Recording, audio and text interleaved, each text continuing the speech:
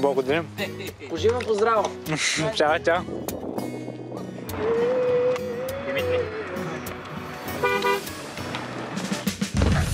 Може би от Бяла до Търговище.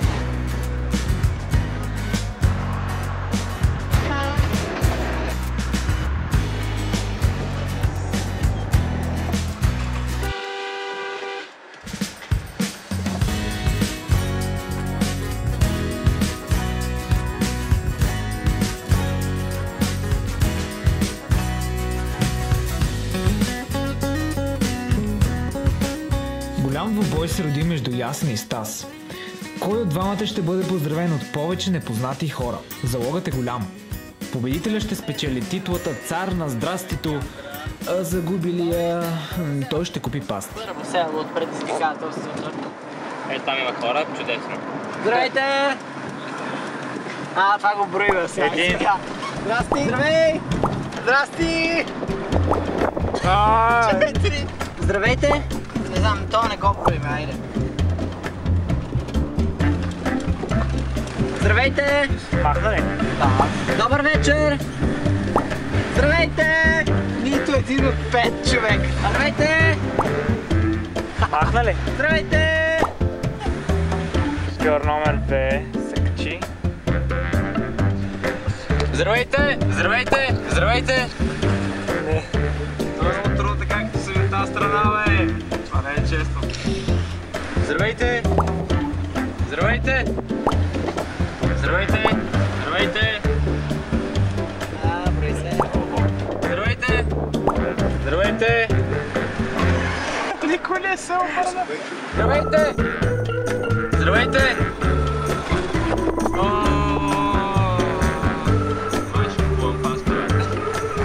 Работите ли? И аз много благодарим за пастичката. Няма проблеми, аз съм младш.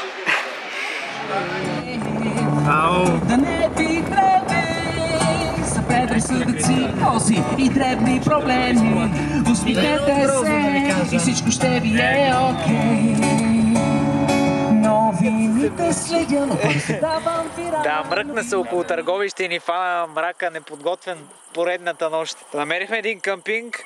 Звъняхме, той обаче е затворил 10 години и ни препоръчаха друг. Отидохме там, той е затворил от една година и те ни препоръчаха едно трето място, което всъщност е нещо като хотел, което се намира ей там, до някакъв язовир ей там, където ние ще си опнем нашата палатка. Виртуоз. Дами и господа, това се нарича виртуоз. Мамо, това е за тебе, поздрав. Някога. Днешния епизод ще ви покажем как се прави ориз. Слагате вода, слагате ориз, сервирате. Очаквайте следващия път нашето предаване, където ще ви покажем как да готвите филия с лютеничи.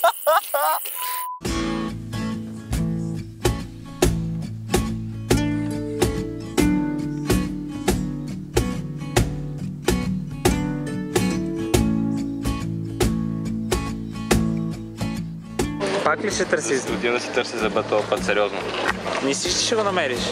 Убеден съм. Следна усмивка. Айде.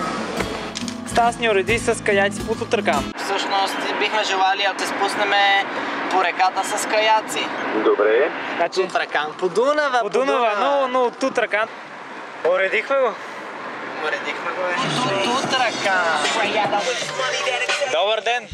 Служи ми един камък под гумата. На задната се слага, на задната. Може да плувате или не може? Така като ни гледаш... Ами, много съм гледал.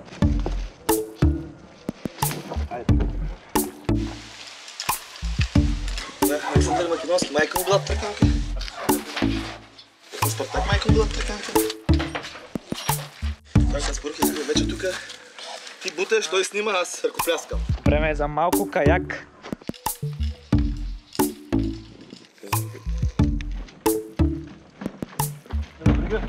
Добре.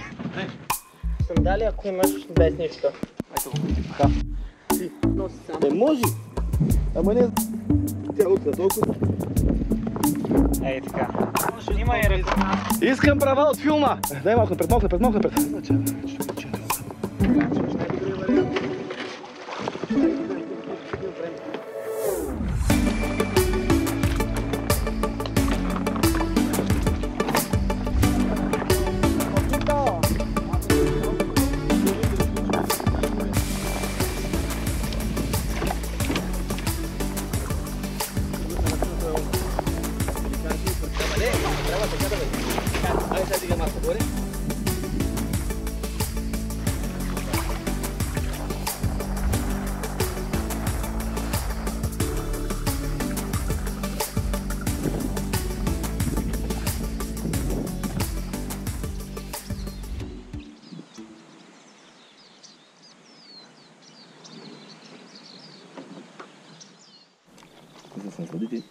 Тая гледка, в която сме нашите малки канута и буквално земя, като джунгла от двете страни и птици, които преминават над нас, чуроликания, риби около нас.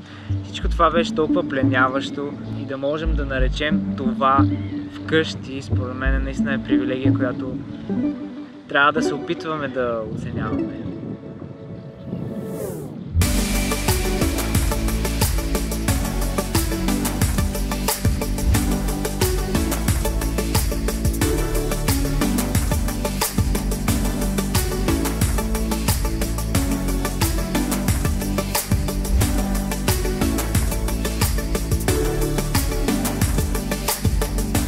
Чао! Айде!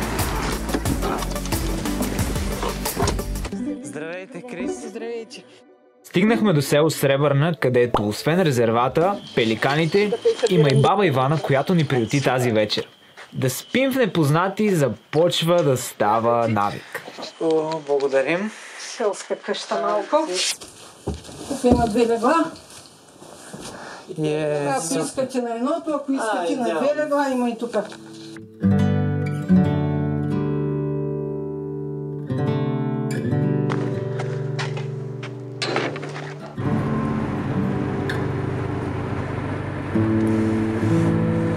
Колко е часа с тази? 6. И аз като съм чакал час и половина в Силистра и не ни се е обадил да не ни събуди.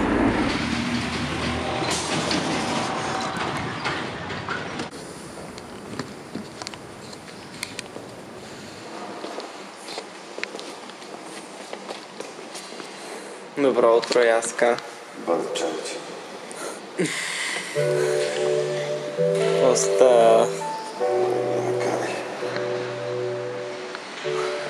Намери ли зъба?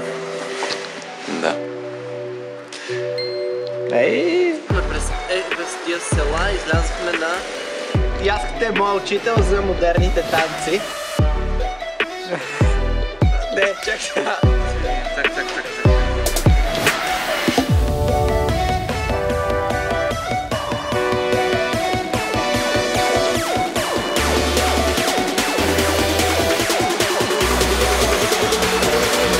Какво направи бе, Яска? Хапит ма животните.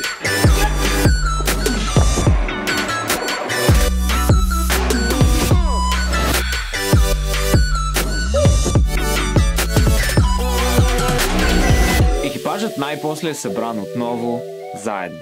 И с благодарни сърца за всичко преживяно по Дунавската равнина, потегляме към златните полета на безкрайната Добруджа. И вече имаме мисия за изпълняване.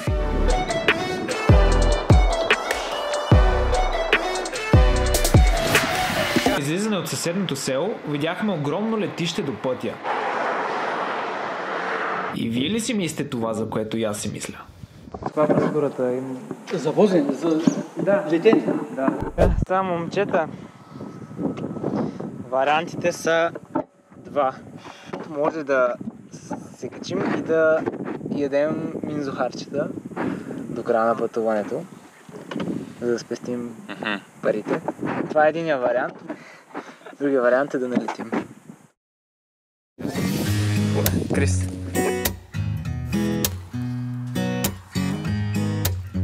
Въобще не знаех днес, че ще летя. Колоните са задължително.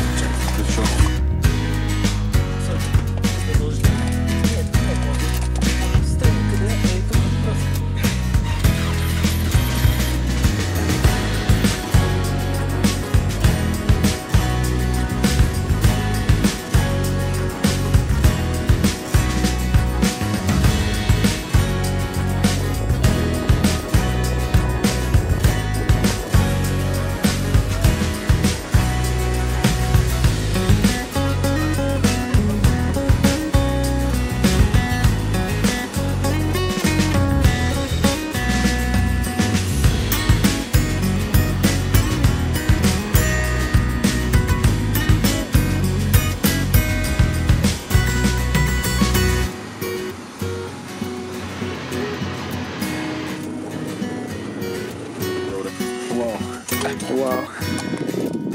О, много ви благодаря, всичко добро!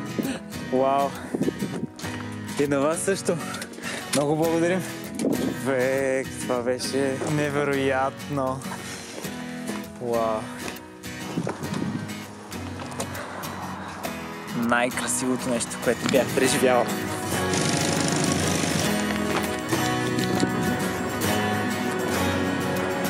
Първи път си намерихме място да спим преди да се стъмни и спазихме правилото да не шофираме след 8:30, момчета. Днеска е победоносен ден, да.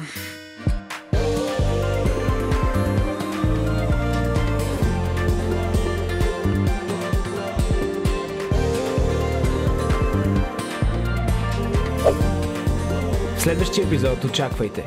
И видяхме, че има кошер, искахме да питаме дали може да си купим мед. Столетница ще правим тебе. Момчета, обувайте си обувките, ще режем дърва. Ето, това съм аз, това си ти. Виждаш ли се? Да.